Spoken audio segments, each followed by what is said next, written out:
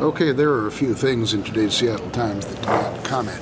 It would appear that the highest court in the land has decided that a house is a house. Yeah, some real deep thinking there.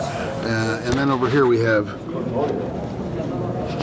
18 heads found at the airport? Yeah, well, that's not news. That is a country western song. 18 heads at the airport. And this one here, 30% horse? Yeah, they found burgers that were 30% horse. That's not news. That's a Tom Waits song. 30% horse, 30% horse.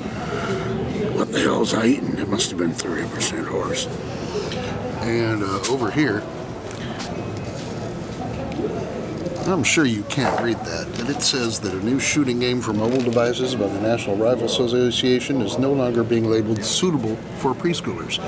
In this game, which depict intense and realistic violence in which you get to shoot people and kill them, the recommendation was that it was from 4 years and up.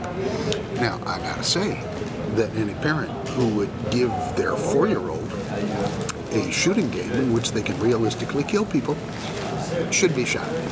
And then, speaking of shooting, in the Colorado shooting, it would appear that the widow of a man killed in the Colorado movie theater shooting is suing James Holmes' psychiatrist, because apparently Holmes told his psychiatrist that he fantasized about killing people, therefore he should have called the police. Now here's the problem with that. I fantasize about killing people. You fantasize about killing people. Everybody fantasizes about killing people. It is a natural part of the human condition when one is constantly confronted with idiots. Now, my normal fantasy is that I'm sitting in a boat in the middle of the bay with all the people I don't like, and they've all got their feet in cement buckets, and I have a cordial conversation with each one of them before, one at a time, dumping them into the Puget Sound.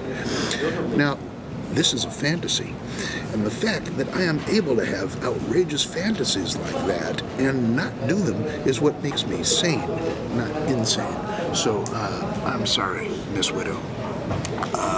Your lawsuit is full of shit.